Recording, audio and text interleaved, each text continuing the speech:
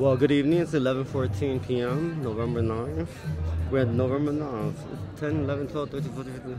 In 7 days is the government shutdown because no federal government budget is not passed until the third week of February, after Valentine's Day, until Passover, Easter, and Good Friday that weekend around there.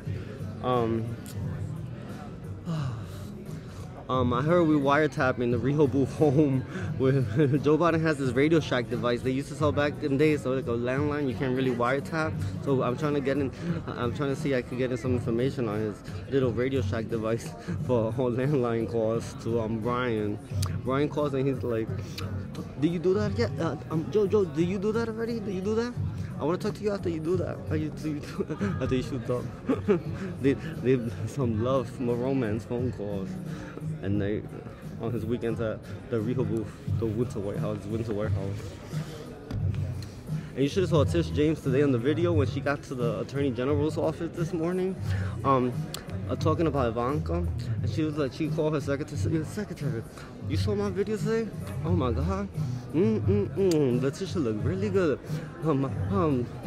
Jamal did my hair very good in Bushwick. Look at my hair, it came out very good. Oh my God, I think I'm prettier than Ivanka. That was my best video. That was a really good video. Oh my God, we're gonna watch this after lunch again. I came out great. I remember before I came in that video, I was like, mirror, mirror, mirror on the wall, who's the most beautiful of them all? And the mirror answered me. It was like, Tish, Tish, Tish, Tish the fish, you're the most beautiful of them all. And then I asked my mirror, mirror, mirror, mirror in the hall, will I be the president of the U.S.? And yes, you will be the president yourself. You said it, yes. And then we gotta be careful. I think COVID was through air tracks. You know those little airplanes that throw those little lines? That was the day of the COVID.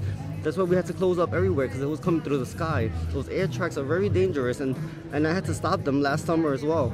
It throws out the virus of the air tracks. That's why it messes up with your lungs. That's why I had to send everybody in Linden to go evacuate indoors.